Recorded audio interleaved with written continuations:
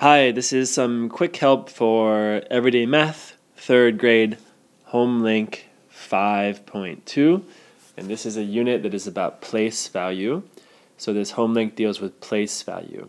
And the first thing we're going to do is comparing numbers.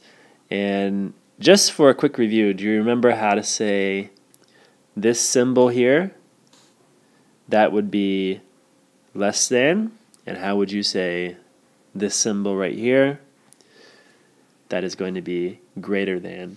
And we've used these before, so you should be familiar with them. But today the focus is going to be on place value for our greater than and less than comparisons.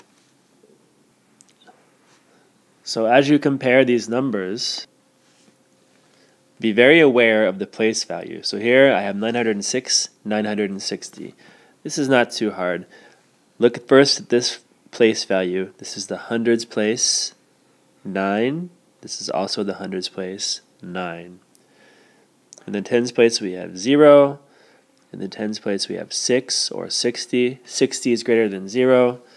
So 906 is less than 960. Now don't just fly through this home link and just do it as fast as you can. Think a little bit about each of the problems you're going to give. For example, number 2. Think about how is this problem trying to trick you. There's a way they're trying to trick you with this problem. How are they trying to trick you? Just be a thinker for a minute. How are they trying to trick you? And what I think they're trying to do is they want you to say, okay, I see 5 and 7 here and 5 and 9 here.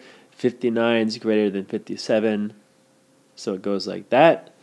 But that's not correct. You need to think about place value.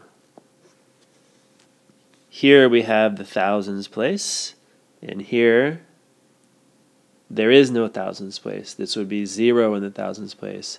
So 5,708 is greater than 599. So as you do the rest of these, it should be okay, but just be careful to pay attention to the place value as you do it. Down here for number 7 and 8, you're going to use these digits to make two numbers, the smallest possible number and the largest possible number. So the smallest possible number is going to start with the smallest digit in the thousands place. There's 4 numbers, so you're going to have a 4-digit number in the thousands place. So the smallest one we have here is 3. So I'll start my number with 3. And just make the smallest possible number. For the largest possible number, the largest digit is 9, so you're going to start that one with 9 and write the largest possible number. Then, down here for number 9, write 2 numbers that are between the smallest and largest number. There are literally thousands of numbers that fall between the 2 numbers you're going to have here, so just choose any 2 numbers that are between those 2. The next part, it says fill in the missing numbers, and here is a number line. Just be careful, this is not like a regular number line. You have to look at the pattern. Here you have 50,100, 53,100. Which place value is changing as you move along the number line? You can't just write 50,101, 50,102. You have to look at the pattern and figure out what place value is changing here. And then finally, again, for the last part, just some addition practice. Again, please write the problems on the back of the page like I always request, and show your work so we can see how you're thinking. And that's all. If you have questions, please post them. And that's it. Thank you.